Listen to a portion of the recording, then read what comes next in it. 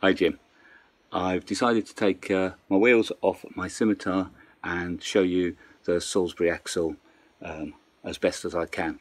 The Scimitar is a 3-litre V6 sports car from the 60s to 80s, I would say, and this is the SE5a.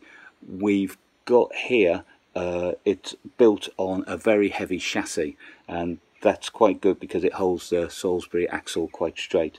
I'll show you some features of the Salisbury axle as I go round. So, Salisbury axle has links, swing links, top and bottom, both sides.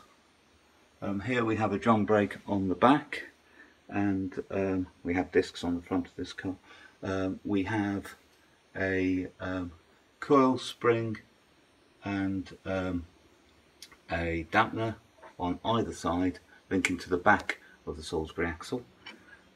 We've got, coming to the centre, we've got what's known as a Watts linkage, and this is the linkage that keeps the car straight, or should I say keeps the axle straight on the car.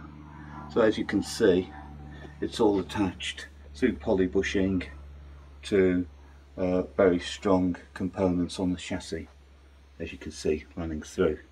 So that keeps it in line there, and then coming round, you can see the dampener sitting at the back, going back up to another part of the chassis, so nothing's held onto the bodywork obviously, and then the two swing arms either side, as I say, going off to chassis members again. So therefore it's held in 1, 2, 3, 4 either side, 1, 2 for the Watts linkage, and 1, 2 fitments at the top here.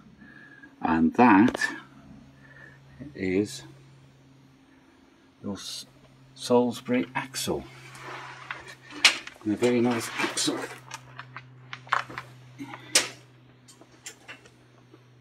It is too.